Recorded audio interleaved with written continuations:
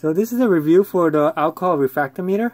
It's basically this. It feels like it might be aluminum because it's actually pretty lightweight, but it still feels hard enough that it doesn't feel like it's plastic.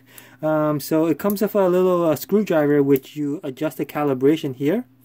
And if you find that it's off calibration, you can adjust it, and you can calibrate it pretty much just using water.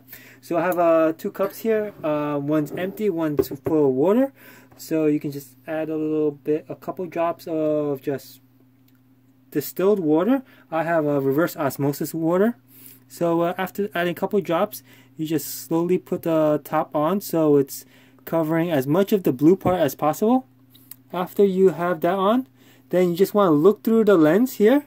So I can just look through with this camera, and you'll see that it is at 0% because water is 0% alcohol. Okay, if you don't put any water, you won't actually see any of that blue line. So I'm gonna clean off of this this top. I have some vodka, which is 40% alcohol.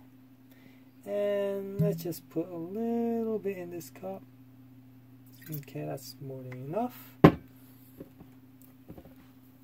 Okay, and then take a couple drops of that and add it along the blue area. Doesn't need to be complete because once you squish it down with this, it will be complete and actually a few drops come out.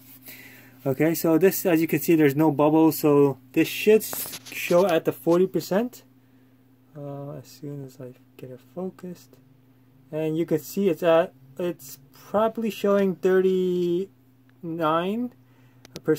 so it's probably more or less accurate, unless I need to calibrate a little bit, probably 1% off maybe. So it's actually pretty good. So I think this is pretty accurate. And if you have any questions or comments, let me know in the comments below.